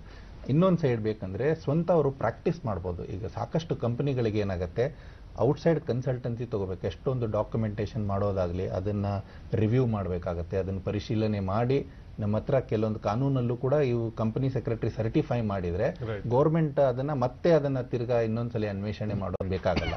ಆ ತರದ್ದು ಪ್ರಾಕ್ಟೀಸ್ ಏರಿಯಾನು ಇವಾಗ ಇದೆ. ಈಗ ರೀಸೆಂಟ್ಲಿ ಇನ್ನೊಂದು ಇನ್ಸಾಲ್ವೆನ್ಸಿ ಬ್ಯಾಂಕ್ರಪ್ಸಿ ಕೋಡ್ ಅಂತ ಇಂಟ್ರೊಡ್ಯೂಸ್ ಆಗಿದೆ. ಅದರಲ್ಲೂ ನಾವು ಎಕ್ಸಾಮ್ ಪಾಸ್ ಆಗ್ಬಿಟ್ಟು ನಾವು ಇನ್ಸಾಲ್ವೆನ್ಸಿ ಪ್ರೊಫೆಷನಲ್ಸ್ ಆಗ್ಬೋದು. ಮತ್ತೊಂದು ಇವಾಗ ರಿಜಿಸ್ಟರ್ಡ್ ವ್ಯಾಲ್ಯೂಯರ್ ಅಂತ ಇನ್ನೊಂದು ಹೊಸದಾಗಿ ಅವಕಾಶ ಬರ್ತಾ ಇದೆ. ಕಂಪನಿ ಸೆಕ್ರೆಟರಿ ಕೂಡ ಅದನ್ನ ಎಕ್ಸಾಮ್ ಪಾಸ್ ಮಾಡ್ಬಿಟ್ಟು ರಿಜಿಸ್ಟರ್ಡ್ ವ್ಯಾಲ್ಯೂಯರ್ ಆಗಿ ಶೇರ್ಸ್ ಮತ್ತೆ ಡಿವೆಂಚರ್ಸ್ ಯಾವುದೇ ಫೈನಾನ್ಷಿಯಲ್ ಪ್ರಾಡಕ್ಟ್ಸ್ ಅನ್ನ ವ್ಯಾಲ್ಯೂಯೇಷನ್ ಮಾಡಬಹುದಂತ ಒಂದು ಫೆಸಿಲಿಟಿ ಇದೆ. ಸೊ ವೆದರ್ ಪ್ರಾಕ್ಟೀಸ್ ಆಗಲಿ ಅಥವಾ ಎಂಪ್ಲಾಯ್ಮೆಂಟ್ ಆಗಲಿ ಸಾಕಷ್ಟು ಅವಕಾಶ ಈ ಫ್ರೀಲಾನ್ಸರ್ ಆಗಿ ಕೂಡ ಕೆಲಸ ಮಾಡೋದಕ್ಕೆ ಬಹಳ ಅವಕಾಶಗಳಿದಾವೆ ಅಂತ ಈ ಒಂದು ವೃತ್ತಿಪರತೆ ಬಂತು ಅಂದ್ರೆ. ಈಗ ಒಂದು JP ನಗರಿಂದ ಒಂದು ಕರೆಯದೆ ವನಿತಾ ಅವರು ನಮ್ಮ ಜೊತೆ ಮಾತಾಡಬೇಕು ಅಂತ, ನಿಮ್ ಜೊತೆ ಮಾತಾಡಬೇಕು ಅಂತ ಅವ್ರು ಕಾಯ್ತಾ ಇದ್ದಾರೆ. ನಮಸ್ತೆ ವನಿತಾ ಅವರೇ. ಹಲೋ ವನಿತಾ ಅವರೇ, ನಮಸ್ತೆ. ನಿಮ್ ಪ್ರಶ್ನೆ ಕೇಳಿ. ಸರ್, ನಮ್ಮ ಮಗ BE ಕಂಪ್ಲೀಟ್ ಮಾಡಿದಾನೆ, ಮೆಕ್ಯಾನಿಕಲ್ ಇಂಜಿನಿಯರಿಂಗ್, KCT ಕಾಲೇಜಲ್ಲಿ. ಓಕೆ. ಸೊ ವರುಣ್ ಅಂತ. ಓಕೆ. ಸೊ ನಿಮ್ ಈ ತರ ಕಂಪನಿ ಸೆಕ್ರೆಟರಿ ಕೋರ್ಸ್ ಮಾಡ್ಬೇಕು ಅಂದ್ರೆ ಏನೇನ್ ಫಾರ್ಮಾಲಿಟೀಸ್ ಇದೆ ಸರ್? ಓಕೆ. ಅದು ಇವಾಗ ಇಂಜಿನಿಯರಿಂಗ್ ಬ್ಯಾಕ್ ಗ್ರೌಂಡ್ ಮಾಡಿ ಬಂದಿದ್ರೆ ಅವರು ಫಸ್ಟ್ ನಮ್ದೊಂದು ಫೌಂಡೇಶನ್ ಅಂತ ಒಂದು ಎಕ್ಸಾಮ್ ಕಂಡಕ್ಟ್ ಮಾಡಲಾಗುತ್ತೆ. ಅದರಲ್ಲಿ 4 ಪೇಪರ್ ಇರ್ತವೆ. ಆ ಫೌಂಡೇಶನ್ ನ ಕ್ಲಿಯರ್ ಮಾಡಿದ ತಕ್ಷಣ ಅವರು ಎಕ್ಸಿಕ್ಯೂಟಿವ್ ಲೆವೆಲ್ಗೆ ರಿಜಿಸ್ಟ್ರೇಷನ್ ಮಾಡ್ಕೋಬಹುದು. ಆ ಎಕ್ಸಿಕ್ಯೂಟಿವ್ ಲೆವೆಲ್ ಅಲ್ಲಿ 2 ಗ್ರೂಪ್ ಇರುತ್ತೆ ಮೇಡಮ್. ಒಂದು ಗ್ರೂಪ್ ಅಲ್ಲಿ 4 ಸಬ್ಜೆಕ್ಟ್ ಇರುತ್ತೆ. ಅದೇ ತರದ್ದು 2 ಗ್ರೂಪ್ ಇರುತ್ತೆ, 8 ಸಬ್ಜೆಕ್ಟ್ ಟೋಟಲ್ ಬಂದ್ಬಿಟ್ಟು. ಆ 8 ಸಬ್ಜೆಕ್ಟ್ ನ ಪಾಸ್ ಮಾಡಿದ್ಮೇಲೆ ಅವರು ನೆಕ್ಸ್ಟ್ ಪ್ರೊಫೆಷನಲ್ ಲೆವೆಲ್ಗೆ ಎಲಿವೇಟ್ ಆಗ್ತಾರೆ. ಆ ಪ್ರೊಫೆಷನಲ್ ಇದರಲ್ಲಿ 3 ಗ್ರೂಪ್ ಇರುತ್ತೆ, 3 ಸಬ್ಜೆಕ್ಟ್ ಒಂದೊಂದು ಗ್ರೂಪ್ ಅಲ್ಲಿ ಇರುತ್ತೆ. ಟೋಟಲ್ 9 ಸಬ್ಜೆಕ್ಟ್ಗಳು ಅದರಲ್ಲಿ ಇರುತ್ತೆ. ಆ ಪ್ರೊಫೆಷನಲ್ ಎಕ್ಸಾಮ್ ಅನ್ನ ಪಾಸ್ ಮಾಡ್ಕೊಂಡ್ರೆ ಅವರಿಗೆ ಕಂಪನಿ ಸೆಕ್ರೆಟರಿ ಆಗಿ ಮೆಂಬರ್ಶಿಪ್ ಸಿಗೋ ಅವಕಾಶ ಇದೆ. ಸೊ ಟೋಟಲ್ ಒಂದು 3 ವರ್ಷದ ಅವಧಿ ಅವರು ಇದರಲ್ಲಿ ಕೋರ್ಸ್ ಅಲ್ಲಿ ಅಳವಡಿಸ್ಕೊಳ್ತಾರೆ. ಇದು ವಿವೇಕ್ ಹೆಗ್ಡೆ ಅವರೇ, ಏನು ವಿದ್ಯಾರ್ಹತೆ ಏನು ಈ ಕೋರ್ಸ್ ಮಾಡ್ಲಿಕ್ಕೆ? ಯಾರು ಈ ಒಂದು ಕೋರ್ಸ್ ಮಾಡ್ಲಿಕ್ಕೆ ಅರ್ಹತೆ ಪಡೀತಾರೆ? ಸೊ ಹೇಗೆ ಇದು ವಿದ್ಯಾರ್ಹತೆ ಬಗ್ಗೆ ನೀವೇನಾದ್ರು? ವಿದ್ಯಾರ್ಹತೆ ಈಗ ಹಿಂದಿನ ಕರೆಯಲ್ಲಿ ಅವರು ಉತ್ತರಿಸಿದಾಗೆ BE ಮಾಡಿದವರು ಕೂಡ BE ಮತ್ತೆ ಕಾನೂನು ಒಂದಕ್ಕೊಂದು ಸಂಬಂಧನೇ ಇಲ್ಲದೆ ಹೋದಂತ ಕೋರ್ಸ್ಗಳು. ಸೊ BE ಮಾಡಿದವರು ಕೂಡ ಮಾಡ್ಬೋದು ಅಂತ ಅಂದ್ರೆ ಯಾರು ಕೂಡ ಮಾಡ್ಬೋದು. ಸೊ +2 ಕನಿಷ್ಠ ವಿದ್ಯಾರ್ಹತೆ +2 ಪಾಸ್ ಆದ್ರೆ ಅದು ಕನಿಷ್ಠ ವಿದ್ಯಾರ್ಹತೆ. BCom ಮಾಡಿದ್ರೆ ಫೌಂಡೇಶನ್ ಬರೆಯೋ ಅವಶ್ಯಕತೆ ಇರಲ್ಲ. ಫೌಂಡೇಶನ್ ನ BCom ಮತ್ತೆ ರಿಲೇಟೆಡ್ ಡಿಗ್ರೀಸ್ ಅನ್ನ ಮಾಡಿದ್ರೆ ಫೌಂಡೇಶನ್ ಬರೆಯೋ ಅವಶ್ಯಕತೆ ಇರಲ್ಲ. ನೇರವಾಗಿ ಎಕ್ಸಿಕ್ಯೂಟಿವ್ ಲೆವೆಲ್ಗೆ ಅವರು ಸ್ಟಾರ್ಟ್ ಮಾಡ್ಕೋಬಹುದು. ಸೊ BE ಇಂದ ಬಂದಿದ್ದಿದ್ರೆ, ಸೈನ್ಸ್ ಬ್ಯಾಕ್ ಗ್ರೌಂಡ್ ಇಂದ ಬಂದಿದ್ದಿದ್ರೆ ಫೌಂಡೇಶನ್ ಅನ್ನ ಕ್ಲಿಯರ್ ಮಾಡ್ಕೊಂಡು ಆಮೇಲೆ ಮುಂದಿನ ಹೋಗಬೇಕಾಗ್ತದೆ, ಪಡೆಯಬೇಕಾಗತ್ತೆ ಅಂತ. ಯಾವುದೇ ಇದರಲ್ಲೂ ವೆದರ್ ಸೈನ್ಸ್ ಆಗಲಿ, ಕಾಮರ್ಸ್ ಆಗಲಿ, ಆರ್ಟ್ಸ್ ಆಗಲಿ, ಯಾವುದೇ ಸ್ಟ್ರೀಮ್ ಇಂದ ಬಂದಿದ್ರು ಕೂಡ +2 ಆದ್ಮೇಲೆ ಅವರು ಫೌಂಡೇಶನ್ ಮಾಡಿಕೊಂಡು ನಮ್ಮ ಕೋರ್ಸ್ ಅನ್ನ ಜಾಯಿನ್ ಆಗ್ಬೋದು. ಅಥವಾ ಈಗ ಅವರು BCom ಅಥವಾ ಕಾಮರ್ಸ್ ಬ್ಯಾಕ್ ಗ್ರೌಂಡ್ ಇಂದ ಡಿಗ್ರಿ ಮಾಡ್ಕೊಂಡ ಮೇಲೆ ಮಾಡಿದ್ರೆ ಡೈರೆಕ್ಟ್ ಆಗಿ ಎಕ್ಸಿಕ್ಯೂಟಿವ್ ಲೆವೆಲ್ಗೆ ಅವರು ಹೋಗ್ಬೋದು. ಅಕಸ್ಮಾತ್ ಬೇರೆ ಸ್ಟ್ರೀಮ್ ಇಂದ ಬಂದಿದ್ರೆ ಅವರು ಆ ಫೌಂಡೇಶನ್ ಎಕ್ಸಾಮ್ ನ ಪಾಸ್ ಮಾಡ್ಬಿಟ್ಟು ಡೈರೆಕ್ಟ್ ಆಗಿ ಮಾಡ್ಕೋಬಹುದು. ಇನ್ನ ಕೆಲವೊಬ್ರು CA ಮತ್ತೆ ಕಾಸ್ಟ್ ಅಕೌಂಟೆಂಟ್ ಕೋರ್ಸ್ ನಲ್ಲೂ ಫೌಂಡೇಶನ್ ಕೋರ್ಸ್ ಇದೆ. CPT ಅಂತ CA ಇನ್ಸ್ಟಿಟ್ಯೂಟ್ ಅಲ್ಲಿ ಕರೀತಾರೆ. ಕಾಸ್ಟ್ ಅಕೌಂಟೆಂಟ್ ಅಲ್ಲೂ ಫೌಂಡೇಶನ್ ಕೋರ್ಸ್ ಅಂತ ಇದೆ. ಅದನ್ನ ಮುಗಿಸಿದ್ರು ಕೂಡ ಅವ್ರಿಗೆ ಡೈರೆಕ್ಟ್ ಆಗಿ ಎಕ್ಸಿಕ್ಯೂಟಿವ್ ಲೆವೆಲ್ಗೆ ಬರೆಯುವ ಅವಕಾಶ ಇದೆ ಅಂತ. ಓಕೆ, ಮಂತ್ರಾಲಯದಿಂದ ನಮ್ಮ ಜೊತೆ ಲಕ್ಷ್ಮಿ ಅವರು ಇದ್ದಾರೆ. ನಮಸ್ತೆ ಲಕ್ಷ್ಮಿ ಅವರೇ. ಹಲೋ, ಕೇಳಿ ನಿಮ್ಮ ಪ್ರಶ್ನೆ ಕೇಳಿ. ಸರ್, ಈಗ ನಾನು MBA ಮಾಡಿದ್ದೀನಿ. ನಾನು CS ಮಾಡಿದ್ರೆ ಯೂಸ್ಫುಲ್ ಆಗತ್ತಾ ಇಲ್ವಾ? ನನಗೆ CS ಅಲ್ಲಿ ಜಾಬ್ಸ್ ಬರತ್ತಾ ಇಲ್ವಾ? ನಾನು BPO ಅಲ್ಲಿ ವರ್ಕ್ ಮಾಡ್ತಾ 3 ವರ್ಷ ಆಯ್ತು. ಸ್ವಲ್ಪ ನನಗೆ ಟಫ್ ಇದೆ ಸಿಚುವೇಶನ್ಸ್. ನನಗೆ ಆ ಎಕ್ಸ್ಪೀರಿಯನ್ಸ್ ಲೆಟರ್ ಏನಾಗತ್ತೋ ಅಂತ ಸ್ವಲ್ಪ ಡೌಟ್ ಇದೆ. ಓಕೆ, ಆಮೇಲೆ ಇನ್ನೂ ಒಂದು ಇದಕ್ಕೆ ಪೂರಕವಾಗಿ ಅವ್ರು ಕೆಲಸ ಮಾಡ್ತಾ ಮಾಡ್ತಾ ಕೋರ್ಸ್ ಮಾಡಬಹುದಾ? ಅದು ಒಂದು ಕೂಡ ಒಂದು ಬಹಳಷ್ಟು ಜನರ ಮನಸ್ಸಲ್ಲಿರುವಂತದ್ದು. ತುಂಬಾ ಒಳ್ಳೆ ಕ್ವಶನ್ ಕೇಳಿದ್ದಾರೆ ಮೇಡಮ್. ನೀವು ಈಗ ಆಲ್ರೆಡಿ MBA ಅಂತ ಮಾಡ್ಕೊಂಡ್ಬಿಟ್ಟಿದ್ದೀರಾ, ಅಂದ್ರೆ ಬಿಸ್ನೆಸ್ ಮ್ಯಾನೇಜ್ಮೆಂಟ್ ನಿಮಗೆ ಆಲ್ರೆಡಿ ಅದರದ್ದು ಮಾಹಿತಿ ಇದೆ. ಇವಾಗ ಅದನ್ನ ಕಾನೂನುಬದ್ಧವಾಗಿ ಯಾವ ತರ ಬಿಸ್ನೆಸ್ ಅನ್ನ ಮಾಡಬೇಕು ಅಂತ ನೀವು CS ಕೋರ್ಸ್ನ ಜಾಯಿನ್ ಮಾಡ್ಕೊಂಡ್ರೆ ಲೀಗಲ್ ಸಬ್ಜೆಕ್ಟ್ಸ್ ಅನ್ನ ನೀವು ಕಲ್ಕೋಬಹುದು. ಅವಾಗ ಇವಾಗ ಕೆಲಸ ಮಾಡ್ತಾ ಮಾಡ್ತಾನು ನೀವು ಇದನ್ನ ಕೋರ್ಸ್ ಮಾಡ್ಬೋದು. ಯಾಕಂದ್ರೆ ಇದರಲ್ಲಿ ರೆಗ್ಯುಲರ್ ಕಾಲೇಜ್ ಆಗಲಿ ಇಷ್ಟು ಅಟೆಂಡೆನ್ಸ್ ಇರಬೇಕು ಅಂತ ಯಾವುದೇ ತರದ್ದು ಕಂಪಲ್ಸರಿ ಇದು ಯಾವುದೂ ಇಲ್ಲ. ನಿಮ್ಮ ಪಾಡಿಗೆ ನೀವು ರಿಜಿಸ್ಟ್ರೇಷನ್ ಮಾಡಿಕೊಂಡು ಬುಕ್ಸ್ ನಿಮಗೆ ಮನೆಗೇನೆ ತಲುಪಿಸ್ತಾರೆ. ನಿಮಗೆ ವೆನ್ಎವರ್ ನಿಮಗೆ ಫ್ರೀ ಟೈಮ್ ಸಿಕ್ಕಾಗ ಓದ್ಬಿಟ್ಟು ಸ್ಯಾಟರ್ಡೆ ಸಂಡೇನು ಓದ್ಕೊಂಡ್ಬಿಟ್ಟು, ನಿಮಗೆ ಕೋಚಿಂಗ್ ಕ್ಲಾಸ್ ಬೇಕಂದ್ರೆ ವೀಕೆಂಡ್ ಕ್ಲಾಸ್ಗಳು ಇರ್ತವೆ. ನಿಮ್ಮ ಹತ್ತಿರದ ಯಾವ್ದು ಚಾಪ್ಟರ್ಸ್ ಇರುತ್ತೆ ಅದನ್ನ ಕಾಂಟ್ಯಾಕ್ಟ್ ಮಾಡಿ. ಅಲ್ಲಿನೂ ಚಾಪ್ಟರ್ಸ್ಗಳಲ್ಲಿ ನಮ್ಮ ಆಲ್ ಓವರ್ ಇಂಡಿಯಾದಲ್ಲಿ 72 ಚಾಪ್ಟರ್ಗಳಿವೆ. ಕರ್ನಾಟಕದಲ್ಲಿ ಇವಾಗ ಆಲ್ರೆಡಿ 3 ಇದೆ. ಬೆಂಗಳೂರಲ್ಲಿ ಒಂದಿದೆ, ಮೈಸೂರಲ್ಲೂ ಒಂದಿದೆ, ಮಂಗಳೂರಲ್ಲಿ ಒಂದಿದೆ. ಇನ್ನೂ ಒಂದು ಇವಾಗ ಬೆಳಗಾಮಲ್ಲಿ ಶಾರ್ಟ್ಲಿ ಸ್ಟಾರ್ಟ್ ಮಾಡೋ ಪ್ಲಾನಿಂಗ್ ಅಲ್ಲಿ ಇದೀವಿ. ಅದಲ್ಲದೆ ನಮ್ದು ಸ್ಟಡಿ ಸರ್ಕಲ್ ಸೆಂಟರ್ಸ್ ಇರ್ತದೆ, ಅಥವಾ ಕೌನ್ಸಿಲರ್ಸ್ ನಾವು ಡಿಸ್ಟ್ರಿಕ್ಟ್ ವೈಸ್ ಕೌನ್ಸಿಲರ್ಸ್ ಅಪಾಯಿಂಟ್ ಮಾಡಿದೀವಿ. ಸೊ ಅವ್ರದ್ದು ಮಾಹಿತಿ ಎಲ್ಲ ನಮ್ಮ ಚಾಪ್ಟರ್ಗಳಲ್ಲಿ ಸಿಗುತ್ತೆ. ಅವ್ರ ಹತ್ರ ಹೋಗ್ಬಿಟ್ಟು ಹೆಚ್ಚಿನ ಮಾಹಿತಿನ ಪಡ್ಕೊಂಡ್ಬಿಟ್ಟು ಅದರದ್ದು ಸ್ಟಡಿ ಮಾಡಿ ಪಾಸ್ ಆಗ್ಬೋದು ಮೇಡಮ್. ಒಂದ್ಸಲಿ ಪಾಸ್ ಆದ್ಮೇಲೆ ಟ್ರೈನಿಂಗ್ ಅಂತ ಇರುತ್ತೆ. ಈಗ ಆಲ್ರೆಡಿ ಎಕ್ಸ್ಪೀರಿಯನ್ಸ್ ಇದ್ರೆ ಯಾವುದೋ ಒಂದು ಕಂಪನಿದಲ್ಲಿ ಸ್ವಲ್ಪ ಮಟ್ಟಿಗೆ ಆ ಟ್ರೈನಿಂಗ್ ಎಕ್ಸಾಮ್ಷನ್ ಕೊಡ್ತಾರೆ ನಮ್ಮ ಇನ್ಸ್ಟಿಟ್ಯೂಟ್ ಅವರಿಗೆ. ನಮ್ಮ ಇನ್ಸ್ಟಿಟ್ಯೂಟ್ ಇದ್ದ ಮೇನ್ ಇದು ಮೋಟೋ ಏನಂದ್ರೆ ಜಾಸ್ತಿ ಕಂಪನಿ ಸೆಕ್ರೆಟರೀಸ್ ಇನ್ನ who can take care of company and bring to the next level economic ಗ್ರೋತಿಗೆ contribute ಮಾಡೋ ತರ ಮಾಡೋದೊಂದು ಉದ್ದೇಶ ನಾವು ಇಟ್ಕೊಂಡಿದ್ದೀವಿ. ಓಕೆ ಸರ್, ಇನ್ನೊಂದು ಕರೆ ಇದೆ. ಪ್ರೇಮ್ ಅವರು ನಮ್ಮ ಜೊತೆ ಇದ್ದಾರೆ. ನಮಸ್ತೆ ಪ್ರೇಮ್ ಅವರೇ, ಅಥಣಿಯಿಂದ ಕರೆ ಮಾಡಿದ್ದಾರೆ. ನಮಸ್ತೆ ಪ್ರೇಮ್ ಅವರೇ. ನಮಸ್ಕಾರ ಸರ್. ಕೇಳಿ ಅಮ್ಮ, ನಿಮ್ಮ ಪ್ರಶ್ನೆ ಕೇಳಿ. ನಮ್ಮ ಪ್ರಶ್ನೆ ಸರ್, ಈ ಕೋರ್ಸ್ ನ ಕನ್ನಡ ಮೀಡಿಯಂ ದಲ್ಲಿ ಮಾಡಬಹುದಾ? ಜೊತೆಗೆ ಏಜ್ ಲಿಮಿಟ್, ಆಮೇಲೆ ಇದು ಫೈನಾನ್ಸಿಯಲ್ ಆಗಿ ಎಷ್ಟು ನಾವು ಇರ್ಬೇಕು ಅಂತ, ಅಂದ್ರೆ ಖರ್ಚು ಎಷ್ಟಾಗುತ್ತೆ ಅಂತ ಈ ಕೋರ್ಸ್ ಮಾಡಕ್ಕೆ. And 3 questions. ಓಕೆ, ತುಂಬಾ ಉತ್ತಮವಾದಂತ ಪ್ರಶ್ನೆ ಇದು. ಪ್ರಶ್ನೆಗೆ ಉತ್ತರಿಸೋಕ್ಕಿಂತ ಮೊದಲು ನಾನು ಒಂದು ಉದಾಹರಣೆಯನ್ನು ಕೊಡಲಿಕ್ಕೆ ಬಯಸ್ತೇನೆ. ಯಾಕಂದ್ರೆ ಅವ್ರ ಪ್ರಶ್ನೆಯಲ್ಲಿ ಅಡಕವಾಗಿರುವಂತ ಒಂದು ಸಬ್ ಕ್ವಶನ್ ಏನಂದ್ರೆ ಫೈನಾನ್ಸಿಯಲಿ ಎಷ್ಟು ಖರ್ಚಾಗತ್ತೆ ಅಂತಕ್ಕಂಥದ್ದು. ಈ ಸ್ಕ್ರೀನಲ್ಲಿ ಬರುತ್ತೆ ನಿಮಗೆ. ಒಟ್ಟಾರೆ ನೀವು ಫೌಂಡೇಶನ್ ಇಂದ ತಗೊಂಡು ಫೈನಲ್ ಎಕ್ಸಿಕ್ಯೂಟಿವ್ ಮತ್ತೆ ಪ್ರೊಫೆಷನಲ್ ಎಲ್ಲದನ್ನೂ ಸೇರಿಸಿ ಮೊತ್ತ 30,000 ದಾಟಲ್ಲ. 30,000ಗಿಂತ ಜಾಸ್ತಿ ಆಗಲ್ಲ ಖರ್ಚು. ತುಂಬಾ ಕಡಿಮೆ ಖರ್ಚು ಮಾಡಿ ಜಾಸ್ತಿ ಸಂಪಾದನೆ ಮಾಡುವಂತದ್ದು ಸಾಧ್ಯ ಇದೆ ಈ ಕೋರ್ಸಲ್ಲಿ. ಇದಕ್ಕೊಂದು ನಿದರ್ಶನ ಕೊಡಬೇಕಂತಂದ್ರೆ, ಒಂದು ಸ್ಟೂಡೆಂಟ್ 1 ಇಯರ್ ಹಿಂದೆ ಪಾಸ್ ಮಾಡ್ದ. ಅವನು ಹಾಕೊಂಡಿದ್ದಾನೆ security guard has become a company secretary ಅಂತ. ಸೊ ಅವನು ಸೆಕ್ಯೂರಿಟಿ ಗಾರ್ಡ್ ಕೆಲಸ ಮಾಡ್ತಾ ಇದ್ದ ರಾತ್ರಿ ಎಲ್ಲ. ಸೆಕ್ಯೂರಿಟಿ ಗಾರ್ಡ್, ಆಮೇಲೆ ಅವನಿಗೆ ಚೇಂಜ್ ಬೇಕು ಅನಿಸ್ತು ಕೆರಿಯರಲ್ಲಿ, ಈ ಕೆಲಸ ತುಂಬಾ ಕಷ್ಟ ಇದೆ, ತಾನು ಬೆಳಿಬೇಕು ಅಂತ ಆತ ಈ ಕೋರ್ಸ್ ಅನ್ನು ಮಾಡಿ ಕಂಪ್ನಿ ಸೆಕ್ರೆಟರಿ ಆದ. ಸೊ ಈ ನಿಜವಾದ ಒಂದು ಯಶೋಗಾಥೆ ಇದು, ನಿಜವಾದ ಯಶೋಗಾಥೆ. ಸೊ ಇದು ಸಾಧ್ಯ ಇದೆ. ಫೈನಾನ್ಸಿಯಲಿ 30,000 ಈಗಿನ ಮಾನದಲ್ಲಿ ಏನೂ ಅಲ್ಲ. ಸೊ ಇದು ಖರ್ಚು ಮಾಡಿದ್ರೆ ಮತ್ತೆ there is no sky is the limit ಅಂತಾರೆ. 30,000 ಖರ್ಚು ಮಾಡಿ ನಿಮ್ಮ ಕರಿಯರ್ ನಲ್ಲಿ ಎಂಪ್ಲಾಯ್ಮೆಂಟ್ ಇರ್ಬೋದು ಅಥವಾ ಪ್ರಾಕ್ಟೀಸ್ ಇರ್ಬೋದು. ಕೋಟಿಯಲ್ಲಿ ಎಣಿಸ್ತಾ ಆದಾಯವನ್ನು ಅಥವಾ ಸಂಬಳವನ್ನು ಎಣಿಸ್ತಾ ಇರೋ ಕಂಪ್ನಿ ಸೆಕ್ರೆಟರೀಸ್ ಇದ್ದಾರೆ. ಸೊ ಅದಕ್ಕೆ ದೇರ್ ಇಸ್ ನೋ ಲಿಮಿಟ್. ಅದು ನಿಮ್ಮ ಸಾಮರ್ಥ್ಯ, ನಿಮ್ಮ ಕೌಶಲ್ಯತೆ, ನಿಮ್ಮ ಬುದ್ಧಿಮತ್ತೆ ಮೇಲೆ ನಿರ್ಧಾರ ಆಗತ್ತೆ ಅಂತ. ಖಂಡಿತ. ಆಮೇಲೆ ಅವರು ಕನ್ನಡ ಮೀಡಿಯಂನಲ್ಲಿ ಕೋರ್ಸ್ ಮಾಡ್ಬೋದು ಅಂತ ಕೇಳಿದ್ರು. ಈ ಸದ್ಯಕ್ಕೆ ಅದು ಆ ಅವಕಾಶ ಇಲ್ಲ. ಯಾಕೆಂದ್ರೆ ಇದು ರಾಷ್ಟ್ರೀಯ ಒಂದು ಕೋರ್ಸ್ ಆಗಿರೋದ್ರಿಂದ ಮತ್ತೆ ಎಲ್ಲ ಕಾರ್ಪೊರೇಟ್ ಅಫೈರ್ಸ್ ಎಲ್ಲ ಇಂಗ್ಲಿಷ್ ಅಲ್ಲಿ ನಡೆಯೋದ್ರಿಂದ ಆ ಅವಕಾಶ ಇವಾಗ ಇಲ್ಲ. ಅವ್ರು ಇಂಗ್ಲಿಷ್ ಸ್ಕಿಲ್ ಡೆವಲಪ್ ಮಾಡ್ಕೊಬಹುದು. ಹಿಂದಿ ಮೀಡಿಯಂ ಅಲ್ಲಿ ಬರೆಯೋ ಅನುಕೂಲನೂ ಇದೆ. ಹಿಂದಿ ನಮ್ಮ ರಾಷ್ಟ್ರ ಭಾಷೆ ಇರೋದ್ರಿಂದ ಹಿಂದಿಯಲ್ಲೂ ನಾವು ಎಕ್ಸಾಮ್ ಬರೆಯಲು ಅನುಕೂಲ ಮಾಡಿಕೊಟ್ಟಿದೀವಿ. ಅದ್ ಬಿಟ್ರೆ ಇಂಗ್ಲಿಷು, ಕನ್ನಡದಲ್ಲಿ ಇನ್ನು ಇಲ್ಲ. ಭವಿಷ್ಯದಲ್ಲಿ ಆದ್ರೂ ಆಗಬಹುದು, ಆದ್ರೆ ತುಂಬಾ ಒಳ್ಳೇದು, ತುಂಬಾ ಅನುಕೂಲ ಆಗುತ್ತೆ. ತುಂಬಾ ಅನುಕೂಲ ಆಗುತ್ತೆ. ಓಕೆ, ಸರ್ಜಾಪುರದಿಂದ ಒಂದ್ ಕರೆ ಇದೆ. ಹಲೋ. ಹಲೋ, ನಮಸ್ಕಾರ ಸರ್. ಕೇಳಿ ಸರ್, ನಿಮ್ ಪ್ರಶ್ನೆ ಕೇಳಿ. ಕಿಶೋರ್ ಅವ್ರು ಕೇಳಿ ನಿಮ್ ಪ್ರಶ್ನೆ. ಸರ್, ನಾವು ಇವಾಗ ಕೆಲಸ ಮಾಡ್ತಾ ಇದ್ದೀರಿ, BA ಮಾಡ್ತಾ ಇದ್ದೀರಿ ಕೆಲಸ ಮಾಡ್ಕೊಂಡು. ಮುಂದೆ UPSC ಗೆ ಪ್ರಿಪೇರ್ ಆಗ್ಬೇಕಂದ್ರೆ ಅದು ಯಾವ ತರ ಸರ್? ಇದು UPSC ಗೆ ಇಲ್ಲಿ ಬರಲ್ಲ. ಇದು ಕಂಪನಿ ಸೆಕ್ರೆಟರೀಸ್ ಕೋರ್ಸ್ ಬಗ್ಗೆ ನಿಮ್ಗೇನಾದ್ರು ಸಮಸ್ಯೆ, ನಿಮ್ಗೇನಾದ್ರು ಸಂದೇಹಗಳು ಅಥವಾ ನಿಮ್ಗೇನಾದ್ರು ಮಾಹಿತಿ ಮಾತ್ರ ಸಿಗತ್ತೆ. UPSC ಬಗ್ಗೆ ನಾವು ಇನ್ನೊಂದು ಕಾರ್ಯಕ್ರಮ ಮಾಡ್ತೀರಿ, ದಯವಿಟ್ಟು ಆ ಸಂದರ್ಭದಲ್ಲಿ ನೀವು ಸಂಪರ್ಕ ಮಾಡಿ ಅಂತ ಹೇಳ್ತಾ ಈಗ ಒಂದು ಸಣ್ಣ ಪುಟ್ಟ ವಿರಾಮ ತಗೊಂಡು ಬರೋಣ ಸರ್. ಈಗ ನಂತರ ಸಂವಾದ ಮುಂದುವರಿಸೋಣ. ವೀಕ್ಷಕರೇ, ಈಗ ಒಂದು ಪುಟ್ಟ ವಿರಾಮ. ತೀವ್ರ ಸ್ವರೂಪದ ಜ್ವರ, ಎದೆ ನೋವು, ಉಸಿರಾಟದ ತೊಂದರೆ, ಗಂಟಲು ನೋವು, ಅತಿಯಾದ ಮೈಕೈ ನೋವು, ವಾಂತಿ ಭೇದಿ, ಹಳದಿ ಕಫ ಇವು H1N1 ರೋಗದ ಸಾಮಾನ್ಯ ಲಕ್ಷಣಗಳು. ಈ ಲಕ್ಷಣಗಳು ನಿಮ್ಮಲ್ಲಿ ಅಥವಾ ನಿಮ್ಮ ಸುತ್ತಮುತ್ತ ಇರೋರಲ್ಲಿ ಕಂಡುಬಂದ್ರೆ ಯಾವುದೇ ರೀತಿಯ ಆತಂಕ ಬೇಡ. ಕೂಡಲೇ ವೈದ್ಯರನ್ನ ಸಂಪರ್ಕಿಸಿ ಚಿಕಿತ್ಸೆ ಪಡೆದ್ರೆ ರೋಗವು ಸಂಪೂರ್ಣವಾಗಿ ಗುಣ ಆಗುತ್ತೆ. ವೀಕ್ಷಕರೇ, ಕಾರ್ಯಕ್ರಮಕ್ಕೆ ಮತ್ತೆ ಆತ್ಮೀಯ ಸ್ವಾಗತ.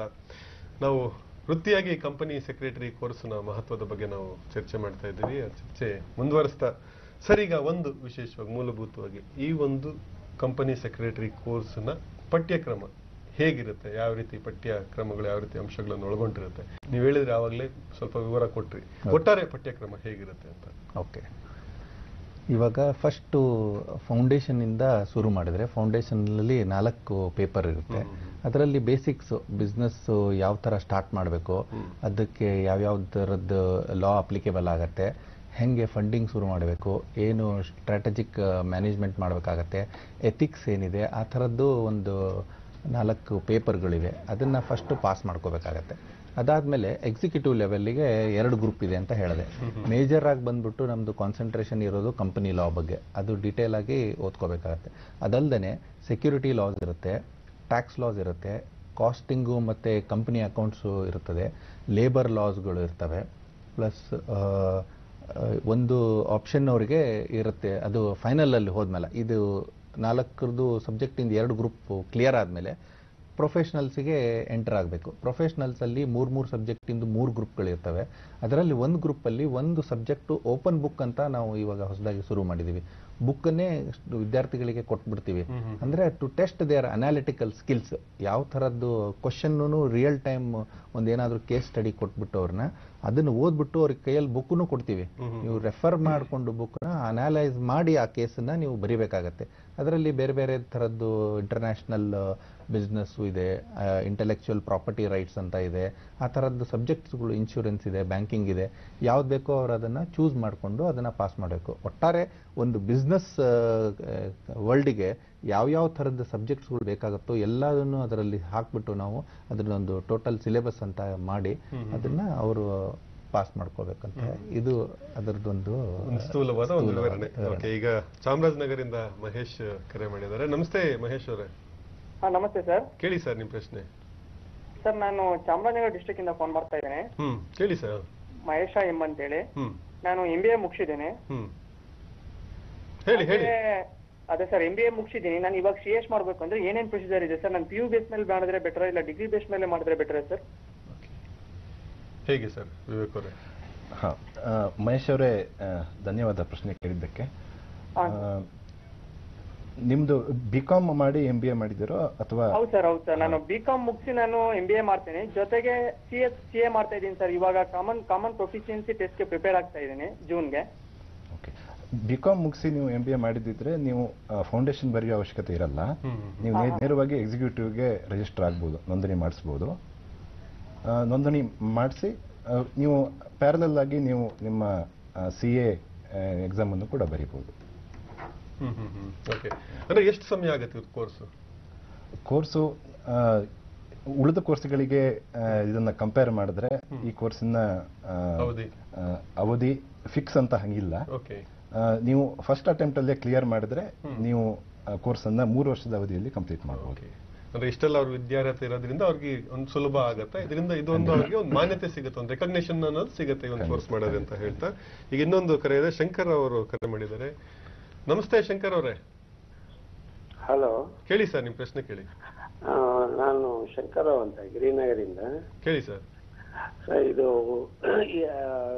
ಕಂಪನಿ ಸೆಕ್ರೆಟರಿಶಿಪ್ ಏನು ಏಜ್ ಲಿಮಿಟ್ ಏನಾದ್ರು ಇದೆಯಾ? ಇದು ರಿನ್ಯೂವಲ್ ಇದೆಯಾ? ಆಮೇಲೆ ಏನು ರೀ ಎಕ್ಸಾಮ್ಸ್ ಆ ಥರ ಏನೋ ಇರುತ್ತಾ? ಈ ನಮ್ಮ LLB ಮಾಡ್ದಂಗೆ ಏನೋ ಇದೆಯಾ? ಹೇಳಿ ಸರ್. ಶಂಕರ್ ರಾವ್ ಅವರೇ, ಇದಕ್ಕೆ ಯಾವುದೇ ತರಹದ ಏಜ್ ಲಿಮಿಟ್ ಅಂತ ಇಲ್ಲೇ ಇಲ್ಲ.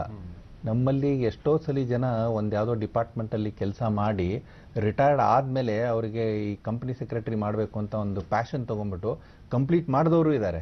ಎಷ್ಟೊಂದು ಜನ ಒಂದು ಮಧ್ಯದಲ್ಲಿ ವಾಲಂಟರಿ ರಿಟೈರ್ಮೆಂಟ್ ತೊಗೊಂಡ್ಬಿಟ್ಟು ಅವ್ರದನ್ನ ಈ ಕಂಪನಿ ಸೆಕ್ರೆಟರಿನ ತೊಗೊಂಡು ಅದನ್ನು ಕಂಪ್ಲೀಟ್ ಮಾಡಿದವರು ಇದ್ದಾರೆ. ಎಷ್ಟೊಂದು ಜನ ಕೆಲಸ ಮಾಡ್ತಾ ಮಾಡ್ತಾ ಇದನ್ನ ಪಾಸ್ ಮಾಡಿ ಹೆಚ್ಚಿನ ಒಂದು ಉದ್ಯಮಕ್ಕೆ ಹೋದವರು ನಮ್ಮಲ್ಲಿದ್ದಾರೆ. ಇದಕ್ಕೆ ಯಾವುದೇ ಥರದ ಏಜ್ ಲಿಮಿಟ್ ಅಂತ ನಾವು ಫಿಕ್ಸ್ ಮಾಡೇ ಇಲ್ಲ.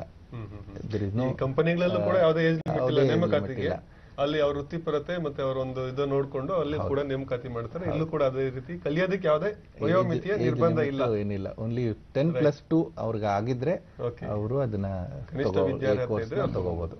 Right sir. ಇನ್ನೊಂದು ಕರೆ ಇದೆ, ಸುಧಾ ಅವರು ನಮ್ ಜೊತೆ ಇದ್ದಾರೆ. ನಮಸ್ತೆ ಸುಧಾ ಅವರೇ. ಹಲೋ, ಕೇಳಿ ಅಮ್ಮ, ನಿಮ್ ಪ್ರಶ್ನೆ ಕೇಳಿ. ನಮಸ್ಕಾರ, ನಾನು ಸುಧಾ ಅಂತ ಮಲ್ಲೇಶ್ವರಮಿಂದ. ಕೇಳಿ ಅಮ್ಮ. ಇದು ಕಂಪನಿ ಸೆಕ್ರೆಟರಿ ಆದ್ಮೇಲೆ ಇದು ಕೆಲಸ ಹೇಗೆ, ಆಮೇಲೆ ಸ್ಯಾಲರೀಸ್ ಎಲ್ಲ ಹೇಗೆ ಅಂತ ಸ್ವಲ್ಪ ಬೇಕಾಗಿತ್ತು ಮಾಹಿತಿ. ಹೇಗೆ ಸರ್ ವಿವೇಕ್ ಅವರೇ ನೀವು? ಅವಾಗ ಇನ್ನೊಂದು ಪ್ರಶ್ನೆಗೆ ಉತ್ತರಿಸಿದ ಹಾಗೆ, ನೀವು ಈ ಕೋರ್ಸನ್ನ ಕಂಪ್ಲೀಟ್ ಮಾಡಿದ್ಮೇಲೆ ಕನಿಷ್ಠ 25ರಿಂದ 30 ಸಾವಿರದಿಂದ ನೀವು ನಿಮ್ಮ ವೇತನ ಸ್ಟಾರ್ಟ್ ಆಗುತ್ತೆ. ಮತ್ತೆ ದರ್ ಇಸ್ ನೋ ಎಂಡ್. ಆಗ ತಾನೇ ಹೇಳ್ದಂಗೆ ಕಂಪ್ನಿ ಸೆಕ್ರೆಟರೀಸ್ ಎಂಪ್ಲಾಯ್ಮೆಂಟ್ ಅಲ್ಲಿ ಇರೋರು ಕೋಟಿಗಿಂತ ಜಾಸ್ತಿ ಸಂಬಳ ತಗೋತಾ ಇರೋರು ಇದ್ದಾರೆ. ಅದು ನೀವು ಹೇಗೆ ನಿಮ್ಮ ಕರಿಯರ್ ಅನ್ನ ಡೆವಲಪ್ ಮಾಡ್ಕೋತೀರಾ ಅನ್ನೋದ್ರ ಮೇಲೆ ಇರುತ್ತೆ. ಇದಕ್ಕೆ ಜಸ್ಟ್ ಆ್ಯಡ್ ಮಾಡಬೇಕಂತಂದ್ರೆ ನಮ್ಮ ಕೋರ್ಸು ಉಳಿದ ಕೋರ್ಸ್ಗಳಿಗಿಂತ ಹೇಗೆ ವಿಭಿನ್ನ ಅಂತ ಹೇಳಬೇಕಂತಂದ್ರೆ, ಇಂಜಿನಿಯರಿಂಗ್ ಕಾಲೇಜ್ ಇಂಜಿನಿಯರ್ಸನ್ನ ಪ್ರೊಡ್ಯೂಸ್ ಮಾಡಿದ್ಮೇಲೆ ಕಾಲೇಜ್ಗಳಿಗೆ ವಿದ್ಯಾರ್ಥಿಗಳ ಮೇಲೆ ನಿಯಂತ್ರಣ ಇರಲ್ಲ. ಬಟ್ ನಮ್ಮ ಕೋರ್ಸಲ್ಲಿ ಹಂಗಲ್ಲ. ಯಾಕೆಂದ್ರೆ ಇದು ಕಾನೂನಲ್ಲಿ ಇರೋದ್ರಿಂದ ಕಾನೂನು ಪ್ರತಿದಿನ ಬದಲಾವಣೆ ಆಗ್ತಾ ಇರುತ್ತೆ. ಸೊ ಕಂಟಿನ್ಯೂಸ್ ಎಜುಕೇಶನ್ ಅಂತೀವಿ ನಾವು ಎಕ್ಸಾಮ್ ಬರೀಬೇಕಿದ್ರೆ ನೀವು ಯಾವ ಕಾನೂನನ್ನು ಓದಿರ್ತೀರಾ ಆ ಕಾನೂನು ಇವಾಗಿರಲ್ಲ. ಸೊ ನಮ್ಮ ಇನ್ಸ್ಟಿಟ್ಯೂಟು ಅದಕ್ಕೆ ರೆಗ್ಯುಲರ್ ಕರಿಯರ್ ಡೆವಲಪ್ಮೆಂಟ್ ಪ್ರೋಗ್ರಾಮ್ಸು ಮತ್ತು ಪ್ರೊಫೆಷನಲ್ ಡೆವಲಪ್ಮೆಂಟ್ ಪ್ರೋಗ್ರಾಮ್ಸು, ಪುನರ್ಮನನ ಕಾರ್ಯಕ್ರಮಗಳು ಮತ್ತು ಸಮೃದ್ಧ ವೃದ್ಧಿ ಕಾರ್ಯಕ್ರಮಗಳು, ಕೆಪಾಸಿಟಿ ಬಿಲ್ಡಿಂಗ್ ಪ್ರೋಗ್ರಾಮ್ಗಳನ್ನು ಮಾಡುತ್ತೆ. ನೀವು ಅದನ್ನ ಅಳವಡಿಸ್ಕೊಂಡ್ರೆ ನಿಮ್ಮ ಕರಿಯರ್ನಲ್ಲಿ ನೀವು ಉನ್ನತಿಗೆ ಹೋಗೋದಕ್ಕೆ ಸಾಧ್ಯತೆ ಇದೆ. ಹೇಳ್ದಂಗೆ there is no limit for the remuneration. Sir, ಈಗ ಒಂದು IIM, IBM, IITಗಳಲ್ಲಿ ಈ ತರದ ಇದ್ರಲ್ಲೆಲ್ಲ ಒಂದು ಬಹಳ ವೃತ್ತಿಪರತೆ ಇರುವಂತ ಒಂದು ಫ್ಯಾಕಲ್ಟಿನ ಕರ್ಕೊಂಡ್ಬಂದು ಒಂದು ಅವ್ರಿಗೆ ಬೋಧನೆ ಮಾಡುವಂಥದ್ದು, ಅವ್ರಿಗೆ ಒಂದು ಮೋಟಿವೇಶನ್ ಮಾಡುವಂಥದ್ದು, ಈ ತರದ್ದೆಲ್ಲ ನಡೀತಾ ಇರ್ತವೆ. ಸೊ ಇಲ್ಲಿ ಅಂದ್ರೆ ಆ ಒಂದು ಒಂದು ಬದ್ಧತೆ ಮತ್ತು ವೃತ್ತಿ ಮೌಲ್ಯ ಮತ್ತು ವೃತ್ತಿ ಕೌಶಲ್ಯತೆಯನ್ನು ಎತ್ತಿಡಿಯೋದಕ್ಕೆ ಸೊ ಈ ರೀತಿಯ ಒಂದು ಸಕ್ಸೆಸರ್ ಇವರನ್ನ ಕರೆಸುವಂಥದ್ದು, ಅವರಿಂದ ಪಾಠ ಮಾಡುವಂಥದ್ದು, ಈ ರೀತಿ ಏನಾದರೂ ಒಂದು ವ್ಯವಸ್ಥೆಗಳಿದೆಯಾ, ಇದ್ರೆ ಹೇಗೆ ಅಂತ? ಹೌದು, ಖಂಡಿತವಾಗಿ ಇದೆ. ನಾವೇನ್ ಮಾಡ್ತೀವಿ ನಮ್ಮ ಇನ್ಸ್ಟಿಟ್ಯೂಟ್ ಅಲ್ಲಿ ಈಗ ಎಲ್ಲ ಚಾಪ್ಟರ್ಸ್ಗಳಲ್ಲಿ ಬೇರೆ ಬೇರೆ ಥರದ್ದು ಅಂದ್ರೆ ಸ್ಟೂಡೆಂಟ್ಸಿಗೆ ಯಾವ ಥರದ್ದು ಟ್ರೈನಿಂಗ್ ಪ್ರೋಗ್ರಾಮ್ ಬೇಕೋ ಅದನ್ನ ಕಂಡಕ್ಟ್ ಮಾಡ್ತೀವಿ. ಮೆಂಬರ್ಸಿಗೆ ಯಾವ ಥರದ್ದು ಪ್ರೋಗ್ರಾಮ್ಸ್ಗಳು ಬೇಕಾಗತ್ತೋ ಅದನ್ನು ಮಾಡ್ತೀವಿ.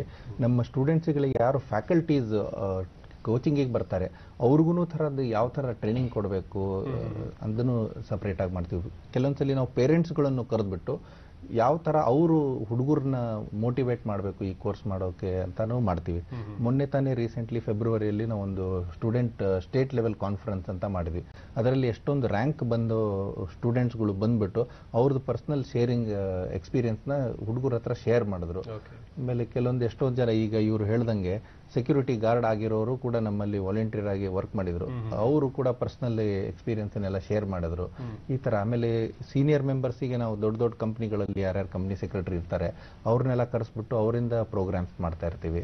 ಎಷ್ಟೊಂದ್ಸಲಿ ರೆಗ್ಯುಲೇಟರ್ಸ್ ಅಲ್ಲಿ ಎಲ್ಲ ಈಗ ದೊಡ್ಡ ದೊಡ್ಡ ರೆಗ್ಯುಲೇಟರ್ಸ್ಗೆ ಯಾವ ತರ ನಾವು ಅಪಿಯರ್ ಆಗಬೇಕು, ಯಾವುದೋ ಒಂದು ಲೋಪದೋಷಗಳು ಇರ್ತವೆ, ಅದನ್ನ ಹೆಂಗೆ ಕರೆಕ್ಟ್ ಮಾಡ್ಕೋಬೇಕು ಅಂತ ರೆಗ್ಯುಲೇಟರ್ಸ್ ಅನ್ನು ನಮ್ಮ ಇನ್ಸ್ಟಿಟ್ಯೂಟಿಗೆ ಕರೆಸ್ಬಿಟ್ಟು ಅವ್ರ ಹತ್ರ ಇಂಟರಾಕ್ಷನ್ ಮಾಡಿಸ್ತಾ ಇರ್ತೀವಿ ನಮ್ಮ ಮೆಂಬರ್ಸ್ಗೆ. ಸೊ ಅದರಲ್ಲಿ ಏನಾದರೂ ಸಣ್ಣ ಪುಟ್ಟ ಲೋಪದೋಷಗಳಿದ್ರೆ ಅದನ್ನ ನಾವು ಕರೆಕ್ಷನ್ ಮಾಡ್ಕೊಳ್ಳೋಕೆ ಅನುಕೂಲ ಆಗುವ ತರದ್ದು ಒಂದು ಪ್ರೋಗ್ರಾಮ್ಸ್ ಗಳನ್ನ ಮಾಡ್ತಾ ಇರ್ತೀವಿ. ಓಕೆ ಸರ್, ಈಗ ದಾವಣಗೆರೆಯಿಂದ ಲತಾ ಅವರು ಕರೆ ಮಾಡಿದ್ದಾರೆ. ನಮಸ್ತೆ ಲತಾ ಅವರೇ. ನಮಸ್ತೆ ಸರ್. ಕೇಳಿ ಅಮ್ಮ, ನಿಮ್ ಪ್ರಶ್ನೆ ಕೇಳಿ. ನಮ್ಮ ಮಗ ಡಿಪ್ಲೊಮಾ ಫೈನಲ್ ಇಯರ್ ಈ ಸರಿ ಮುಗಿತಾ ಬಂದಿದೆ ಸರ್. ಮೆಕ್ಯಾನಿಕಲ್ ಮಾಡಿದಾನೆ. ಅವನಿಗೆ ಈ ಕೋರ್ಸ್ ಕೊಡ್ಸಿದ್ರೆ ಹೆಂಗೆ? BE ಮಾಡ್ಸಿರ್ತಾನಂದ್ರೆ ಈ course ಮಾಡ್ಸಿರ್ತಾನ sir? Diploma diploma mechanical ಮುಗಿದಿದೆ. ಓಕೆ ಅಮ್ಮ, ರೈಟ್. ಧನ್ಯವಾದ ಪ್ರಶ್ನೆ ಕೇಳಿದ್ದಕ್ಕೆ. ಮಾಡ್ಬೋದು, ಖಂಡಿತ ಮಾಡ್ಬೋದು. there is no restriction for doing the course. 10+2 10+ ನಿಮ್ ಪ್ಲಸ್ ಡಿಪ್ಲೊಮಾ ಆಗಿದೆ. ಡಿಪ್ಲೊಮಾ ಇದಕ್ಕೆ ಕನ್ಸಿಡರ್ ಆಗಲ್ಲ. ಸೊ ನೀವು ಫೌಂಡೇಶನ್ ಇಂದ ಈ ಕೋರ್ಸ್ ಅನ್ನು ಸ್ಟಾರ್ಟ್ ಮಾಡ್ಕೋಬೇಕಾಗತ್ತೆ. ಫೌಂಡೇಶನ್ ಬರೆದು ಆಮೇಲೆ ಎಕ್ಸಿಕ್ಯೂಟಿವ್ ಬರೆದು ಆಮೇಲೆ ಪ್ರೊಫೆಷನಲ್ ಹಂತಕ್ಕೆ ಹೋಗಿ ಕೋರ್ಸ್ ಅನ್ನು ಮುಗಿಸ್ಕೋಬಹುದು. ನಿಮಗೆ ಅನಾಲಿಟಿಕಲ್ ಸ್ಕಿಲ್ ಇದೆ ಅಂತ ಅಂದ್ರೆ ಈ ಕೋರ್ಸ್ ಅನ್ನ ನೀವು ಮೆಕ್ಯಾನಿಕಲ್ ಆದ್ರೂ ಕೂಡ ಮಾಡಬಹುದು. ಆತರ ಏನು ತೊಂದರೆ ಆಗಲ್ಲ, ಮಾಡಬಹುದು. ಟು ಆಡ್, ವಿದ್ಯಾರ್ಥಿಗಳದ್ದು ಇಂಟ್ರೆಸ್ಟ್ ಯಾವ್ದಿದೆ ಅದನ್ನು ನಾವು ನೋಡ್ಕೋಬೇಕಾಗತ್ತೆ. ಈಗ ಅವರಿಗೆ ಜಾಸ್ತಿ ಇಂಜಿನಿಯರಿಂಗು ಅಥವಾ IT ಅಲ್ಲಿ ಹೋಗ್ಬೇಕು ಅಥವಾ ಮೆಕ್ಯಾನಿಕಲ್ ಅಲ್ಲೇ ಹೋಗ್ಬೇಕು ಅಂತಿದ್ರೆ ಅವ್ರನ್ನ ಸುಮ್ಮನೆ ಫೋರ್ಸ್ ಮಾಡಿ ಇದೆ ಅಂತ ಅಟ್ರಾಕ್ಟಿವ್ ಕೋರ್ಸ್ ಇದೆ ಅಂತ ಮಾಡ್ಬಿಟ್ರೆ ಅವ್ರ ಮಧ್ಯದಲ್ಲಿ ಸಿಕ್ಕಾಕೊಂಡ್ಬಿಟ್ಟು ಅಲ್ಲೂ ಇಲ್ಲ ಇಲ್ಲೂ ಇಲ್ಲ ಆ ಥರ ಆಗ್ತದೆ. ನಮಗೆ ಕರೆಕ್ಟ್ ಆಗಿ ಅದೇ ನಮ್ಮ ಚಾಪ್ಟರ್ಗಳು ಆಫೀಸಿಗೆ ಬಂದ್ರೆ ನಾವು ಅದ್ರ ಬಗ್ಗೆ ಬ್ಯಾಕ್ಗ್ರೌಂಡ್ ಎಲ್ಲ ಡಿಟೇಲ್ ಆಗಿ ಕೊಡ್ತೀವಿ. ಇವತ್ತು ಈ ಕಾರ್ಯಕ್ರಮ ನಿಮಗೆ ಮಾಡೋದು ಉದ್ದೇಶನೂ ಅದೇ. ಅರ್ಥ ಮಾಡ್ಕೊಳ್ಳಿ ಕಂಪನಿ ಸೆಕ್ರೆಟರಿದು ಏನು ರೋಲ್ ಇರುತ್ತೆ ಕಾರ್ಪೊರೇಟ್ ವರ್ಲ್ಡ್ ಅಲ್ಲಿ, ಯಾವ ತರ ಅದು ಪ್ರೆಷರ್ ಆಗಲಿ ಸ್ಟ್ರೆಸ್ ಆಗಲಿ ತಗೋಬೇಕು. ಬೋರ್ಡ್ ಏನೇ ಕೇಳಿದ್ರು within no time we have to get back ಬೋರ್ಡಿಗೆ. Interest is more important. ಆಮೇಲೆ ಇವರು ಇನ್ನೊಂದು ಪ್ರಶ್ನೆಯಲ್ಲಿ ಇಲ್ಲಿ ಒಂದೊಂದು ಕೇಳಿದ್ದೇನೆಂದ್ರೆ, ಅವ್ರು ಕೇಳಿದ್ದಂದ್ರೆ ಜನಸಾಮಾನ್ಯರಲ್ಲೂ ಒಂದು ಸಂದೇಹ ಇರುತ್ತೆ. ಅವರು 10+10ನೇ ತರಗತಿ ನಂತರ ಡಿಪ್ಲೊಮಾ ಮಾಡಿರ್ತಾರೆ. ಡಿಪ್ಲೊಮಾ ಮಾಡಿ ಈ ಕೋರ್ಸ್ ಮಾಡ್ಲಿಕ್ಕೆ ಅವಕಾಶ ಇರುತ್ತೆ. 10+2 ಅಂತ ಹೇಳ್ತೀರಾ ನೀವು, PU ಆಗಿರ್ಬೇಕು ಅಂತ. ಇವ್ರು ಡಿಪ್ಲೊಮಾ ಮಾಡಿದ್ರೆ ಅವಕಾಶ ಇರುತ್ತಾ ಅಂತ, ಹೇಗೆ ಅಂತ? ಅದೇ ಡಿಪ್ಲೊಮಾ ಆದ್ರೂ ಇವಾಗ 10+2 ಅಂತ ಕನ್ಸಿಡರ್ ಮಾಡ್ತಾರೆ. ಅದನ್ನ ಫೌಂಡೇಶನ್ ಮಾಡ್ಬಿಟ್ಟು ಅವರು ಮಾಡಬೇಕು. ಎಲಿಜಿಬಲ್ ಇದ್ದಾರೆ, ಡಿಪ್ಲೊಮಾ ಮಾಡ್ಬಿಟ್ಟಿರ್ತಾರೆ. ಇವಾಗ just enrol this course PUC ಮಾಡಿ ಅಂತ ನಾವು ಅವ್ರಿಗೆ ಹೇಳಕ್ ಫೌಂಡೇಶನ್ ಮಾಡಿ ಮಾಡ್ಬೇಕಾಗುತ್ತೆ. ಅವ್ರಿಗೆ ಅವಕಾಶ ಇದೆ, ಅವ್ರ ಎಲಿಜಿಬಿಲಿಟಿ ಇದೆ. Right sir. ಓಕೆ, ಇನ್ನೊಂದು ಕರೆ ಇದೆ ಕಲಬುರಗಿಯಿಂದ. ಹಲೋ ಸೋಮೇಶ್ವರೇ, ನಮಸ್ತೆ. ನಮಸ್ತೆ ಸರ್. ಕೇಳಿ ಸರ್ ನಿಮ್ ಪ್ರಶ್ನೆ. ಕಲಬುರಗಿಯಿಂದ ಮಾತಾಡ್ತಿದ್ದೀನಿ ಸರ್. ಕೇಳಿ ಸರ್. ಈ ಸಬ್ಜೆಕ್ಟ್ಸ್ ಬಗ್ಗೆ ಸ್ವಲ್ಪ ಎಲಾಬ್ರೇಷನ್ ಬೇಕಾಗಿತ್ತು ಸರ್. ಯಾವ್ಯಾವ ಸಬ್ಜೆಕ್ಟ್ಸ್ ಯಾವ ತರ ಇರುತ್ತೆ ಅಂತ ಹೇಳಿ ಸ್ವಲ್ಪ ಡೀಟೇಲ್ ಗೊತ್ತಾದ್ರೆ ಈಸಿ ಆಗ್ತದೆ. ಈಗ ಸೋಮನಾಥ್ ಅವರೇ, ಈ ಕಾರ್ಯಕ್ರಮದ ಕೊನೆಯಲ್ಲಿ ದೂರವಾಣಿ ಸಂಖ್ಯೆ ಮತ್ತೆ ಸಂಬಂಧಪಟ್ಟ ಮಾಹಿತಿ ಎಲ್ಲ ಸಿಗುತ್ತೆ. ನಿಮ್ಗೆ ಎಲಾಬ್ರೇಟ್ ಆಗಿ ವಿಸ್ತೃತವಾಗಿ ಮಾಹಿತಿ ಬೇಕು ಅಂದ್ರೆ ನೀವು ಆನಂತರ ಪಡ್ಕೊಬಹುದು. ಈಗ ತಕ್ಷಣಕ್ಕೆ ಏನಾದ್ರು ಸಂದೇಹ ಆಯ್ತು, ತಕ್ಷಣಕ್ಕೆ ಏನಾದ್ರು ಮಾಹಿತಿ ಬೇಕು ಅಂತಂದ್ರೆ ಆ ಮಾಹಿತಿ ಸಿಗುತ್ತೆ. ಈಗ ಒಂದೇ ಸೆಂಟೆನ್ಸ್ ಅಲ್ಲಿ ಹೇಳ್ಬೇಕಂದ್ರೆ ಕಂಪ್ಲೀಟ್ ಲಾ ಸಿಸ್ಟಮ್ಸ್ ಅಲ್ಲಿ ಒಂದು ಕಂಪನಿ ನಡೆಸಬೇಕು, ಒಂದು ಆರ್ಗನೈಸೇಷನ್ ನಡೆಸಬೇಕಂದ್ರೆ ಯಾವ್ದಾವ್ ತರದ ಲಾನ ಅದರಲ್ಲಿ ಅಳವಡಿಸಿ ಅದನ್ನ ಕಂಪ್ಲೈನ್ಸ್ ಮಾಡ್ಬೇಕು ಅನ್ನೋದು ಎಲ್ಲ ತರದ ಲಾಗಳು ಸಬ್ಜೆಕ್ಟ್ಗಳು ಈ ಕೋರ್ಸ್ ಅಲ್ಲಿ ಇರುತ್ತೆ. ಕಾನೂನು ಕಂಪ್ಲೈನ್ಸ್ ನಮ್ದು ಮೇನ್. ಕಾನೂನು ಮತ್ತು ಆಡಳಿತ ಇದಕ್ಕೆ ಹೆಚ್ಚು ಒಂದು ಒತ್ತು ಕೊಟ್ಟು ಇದು ಮಾಡಿ ಮಾಡುವಂತದ್ದು. ಈಗ ಲತಾ ಅವರು ನಮ್ ಜೊತೆ ಇದ್ದಾರೆ. ನಮಸ್ತೆ ಲತಾ ಅವರೇ. ಹಲೋ ನಮಸ್ತೆ ಲತಾ. ಓಕೆ, ಲತಾ ಅವರ ಕರೆ ಸಂಪರ್ಕ ಸಿಗ್ತಾ ಇಲ್ಲ. ಸರ್, ಈಗ ಈ ಕೋರ್ಸು ಈಗ ಬಹಳ ಈಗ ಬೆಳೀತಾ ಇರುವಂತ ಒಂದು ಯುಗದಲ್ಲಿ ಬಹಳ ಮಹತ್ವ ಪಡೆದಿರುವಂತ ಕೋರ್ಸು. ಈ ಕೋರ್ಸ್ ಅಲ್ಲಿ ಒಂದು ತೇರ್ಗಡೆ ಪ್ರಮಾಣ, ಒಂದು ಪಾಸಿಂಗ್ ಇದು ಎಷ್ಟರ ಮಟ್ಟಿಗಿದೆ? ಸೊ ಹೇಗೆ ಅಂದ್ರೆ ಒಂದ್ ರೀತಿ ಜನಸಾಮಾನ್ಯರಲ್ಲಿ ಇರುವಂತದ್ದು ಸ್ವಲ್ಪ ಒಂದು ಕಠಿಣ ಈ ಕೋರ್ಸು ಅಂತ ಹೇಳ್ತಾರೆ. ಸೊ ಹೇಗೆ ಇದು ಅಂತ? ಇದು ಜನರಲ್ಲಿ ಇರುವಂತ ಕ್ವಶನ್ ಮತ್ತೆ ಕನ್ಸರ್ನ್. ಖಂಡಿತವಾಗಿಯೂ ಪಾಸಿಂಗ್ ಪರ್ಸೆಂಟೇಜ್ ತುಂಬಾ ಕಡಿಮೆ ಇದೆ. 10%ಗಿಂತ ಕಡಿಮೆ ಇದೆ. ಅದು ಅದು ಹಿಂದಿನಿಂದಲೂ ನಡ್ಕೊಂಡು ಬಂದಿರುವಂತಹ ಇದು. ಬಟ್ ಅದಕ್ಕೆ ಕಾರಣ ಹಲವಾರು.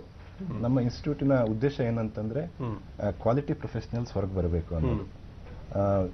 ಒಂದು ಕಂಪನಿಯ ಜವಾಬ್ದಾರಿಗಳನ್ನು ತಗೋಬೇಕು ಅಂತಂದ್ರೆ ಅವರಿಗೆ ಆ ಲೆವೆಲಿನ ಮೆಚುರಿಟಿ ಇರ್ಬೋದು, ಕಾನೂನಿನ ಜ್ಞಾನ ಇರ್ಬೋದು, ಮತ್ತೆ ಅನಲಿಟಿಕಲ್ ಸ್ಕಿಲ್ ಇರ್ಬೋದು, ಅದು ಬೆಳಿಬೇಕಾಗತ್ತೆ. ಅದಕ್ಕೋಸ್ಕರ ಎಕ್ಸಾಮ್ ಹಂತದಲ್ಲಿ ಅವರ ಅನಲಿಟಿಕಲ್ ಸ್ಕಿಲ್ ಅನ್ನ ತುಂಬಾ ರಿಗರಸ್ ಆಗಿ ಚೆಕ್ ಮಾಡಬೇಕಾಗತ್ತೆ. ಅದಕ್ಕೆ ಪಾಸಿಂಗ್ ಪರ್ಸೆಂಟೇಜು ಈಗ ಮೊನ್ನೆ result 25th of February result ಬಂದಿದೆ. ಅದ್ರ ಪ್ರಕಾರ ಒಂದು 5% ರೇಂಜಲ್ಲಿ ಇದೆ ಅಂತ ಅಂಕಿಅಂಶಗಳು ಹೇಳ್ತಾ ಇದೆ. ಖಂಡಿತ. ಬಟ್ ಅದಕ್ಕೆ ಖಂಡಿತ ಭಯ ಪಡೋದೇನು ಇಲ್ಲ, ಮಾಡಬಹುದು ಕೋರ್ಸ್ ಅನ್ನ. Main investment in money is very less.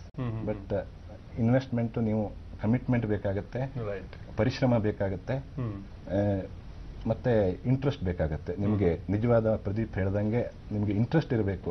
Mechanical ಅವ್ರನ್ನ ತಂದು CS ಮಾಡುವಂತೆ ಅವ್ರಿಗೆ ಇಂಟ್ರೆಸ್ಟ್ ಇಲ್ಲ ಅಂದ್ರೆ ಅವರ ಪರ್ಫಾರ್ಮೆನ್ಸ್ ಕೂಡ ಎಕ್ಸಾಮ್ ಅಲ್ಲಿ ಮೆಕ್ಯಾನಿಕಲ್ ಅವರು ಕೂಡ ಮೆಕ್ಯಾನಿಕಲ್ ಕಂಪನಿಗಳಲ್ಲಿ ಅವರು ಕೂಡ ಒಂದು ಉತ್ತಮ ಹುದ್ದೆಗಳನ್ನು ಪಡೆಯೋದಕ್ಕೆ ಅವಕಾಶಗಳಿದಾವೆ.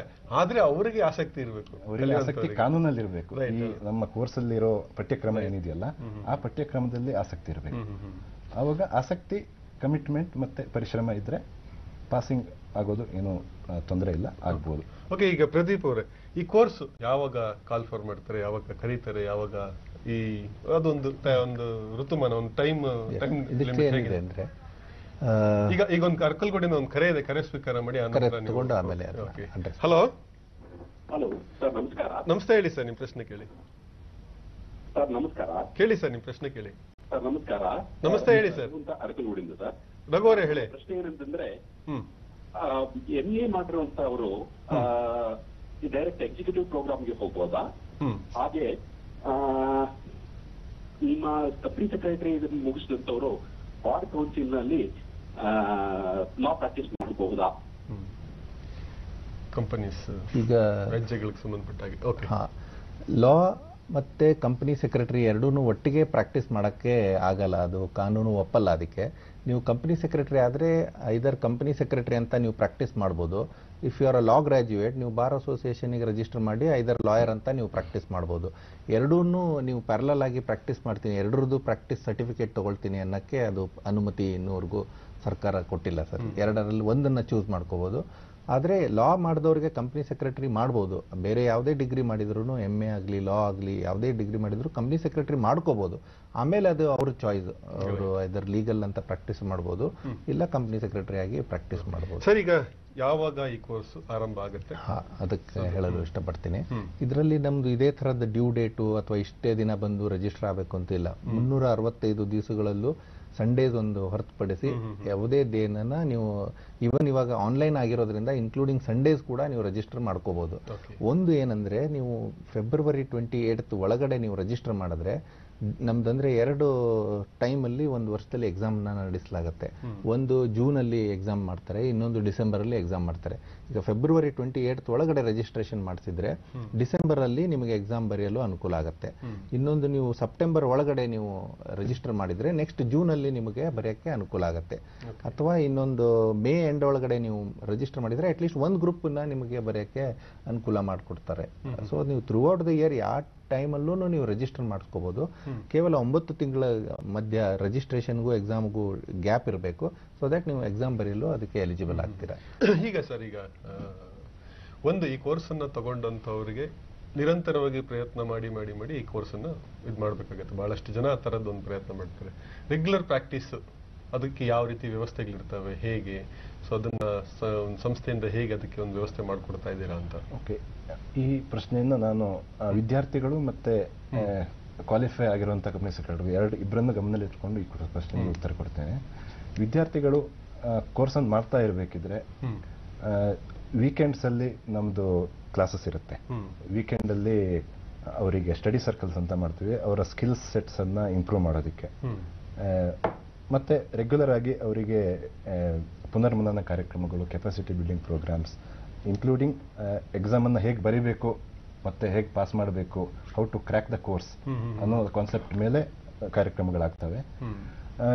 ಮೆಂಬರ್ಸ್, ಕ್ವಾಲಿಫೈ ಆದಂಥ ಮೆಂಬರ್ಸಿಗೆ ಹಾಗೆ ತಾನೇ ಹೇಳ್ದಂಗೆ ಇದು ಕಂಟಿನ್ಯೂಸ್ ಎಜುಕೇಶನ್, ಕಾನೂನು ಚೇಂಜ್ ಆಗ್ತಾ ಇರುತ್ತೆ. ಸೊ ರೆಗ್ಯುಲರ್ ಆಗಿ ಅವರಿಗೆ update ಆಗಿರ್ಬೇಕಾಗತ್ತೆ. Unless you are updated you are not valuable. ಆ ಥರ ಪರಿಸ್ಥಿತಿ ಇದೆ ಇವಾಗಿನ ಕಾನೂನಿನ ಬದಲಾವಣೆ. ಸೊ ಅವರಿಗೂ ಕೂಡ ಪ್ರತಿ weekend study ಸರ್ಕಲ್ಗಳಾಗುತ್ತೆ, whole day ಸೆಮಿನಾರ್ಗಳಾಗುತ್ತೆ. Experts from the industry, company secretary, experience company ಸೆಕ್ರೆಟರೀಸ್ಗಳಿರ್ಬೋದು, ಆಯಾ ಸ್ಪೆಷಲೈಸ್ ಎಕ್ಸ್ಪರ್ಟ್ಸ್ ಇರ್ಬೋದು, ಅವರನ್ನ ಕರೆದು ಹೋಲ್ ಡೇ ಸೆಮಿನಾರ್ಗಳಿರುತ್ತೆ. ಅದರಲ್ಲಿ ಮೆಂಬರ್ಗಳು ತಮ್ಮ ಜ್ಞಾನವನ್ನು ಹೆಚ್ಚಿಸ್ಕೋಬಹುದು. ಅಂದ್ರೆ ಒಟ್ಟಾರೆ ಒಂದು ಕಂಪನಿಯನ್ನ ಸಮರ್ಥವಾಗಿ ನಿಭಾಯಿಸುವ ಎಲ್ಲಾ ರೀತಿಯ ಒಂದು ಸಾಮರ್ಥ್ಯ, ಶಕ್ತಿ ಮತ್ತೆ ಅವರಿಗೆ ಬುದ್ಧಿ ಮತ್ತೆ ಎಲ್ಲದನ್ನು ಕೊಡುವಂತದ್ದು ಕಂಪನಿ ಸೆಕ್ರೆಟರಿಯ ಕೋರ್ಸ್ನ ಒಂದು ಒಟ್ಟಾರೆ ಸಾರಾಂಶ. ಸೊ ಈ ಒಂದು ಕಂಪನಿ ಸೆಕ್ರೆಟರಿ ಕೋರ್ಸು ಕಠಿಣ ಆದ್ರೂ ಕೂಡ ಅದರಿಂದ ಸಾಕಷ್ಟು ಅನುಕೂಲಗಳಿದ್ದಾವೆ. ಆದ್ರೆ ನಿರಂತರ ಒಂದು ಕಲಿಕೆ, ನಿರಂತರವಾದ ಬದ್ಧತೆ, ಕಮಿಟ್ಮೆಂಟ್ ಅನ್ನು ಅವ್ರು ಇನ್ವೆಸ್ಟ್ ಮಾಡಿದ್ರೆ ಇದರಲ್ಲಿ ಸಫಲತೆ ಆಗ್ತಾರೆ ಅಂತ ಹೇಳ್ತಾ ಇದ್ದೀರಾ. ನೀವು ಕಾರ್ಯಕ್ರಮಕ್ಕೆ ಬಂದು ಇಷ್ಟೆಲ್ಲ ಒಂದು ಮಹತ್ವಪೂರ್ಣ ಮಾಹಿತಿನ ನೀಡಿದ್ದಕ್ಕೆ ನಮ್ಮ ವೀಕ್ಷಕರ ಪರವಾಗಿ ಮತ್ತೆ ನಮ್ಮ ಚಂದನ ವಾಹಿನಿ ಪರವಾಗಿ ನಿಮ್ಗೆ ಅನಂತ ಧನ್ಯವಾದಗಳು. ಡಿ ಚಂದನದವರಿಗೆ ಅವಕಾಶ ಮಾಡಿಕೊಟ್ಟದ್ದಕ್ಕೆ ಎಲ್ಲರಿಗೂ ನಮಗೆ ಏನು ಮಾಹಿತಿ ಇದೆಯೋ ಅದನ್ನ ಹೇಳಿಕೊಡೋಕೆ ಅವಕಾಶ ಮಾಡಿಕೊಡೋಕೆ ತುಂಬಾ ಧನ್ಯವಾದಗಳು ಸರ್. ಧನ್ಯವಾದ.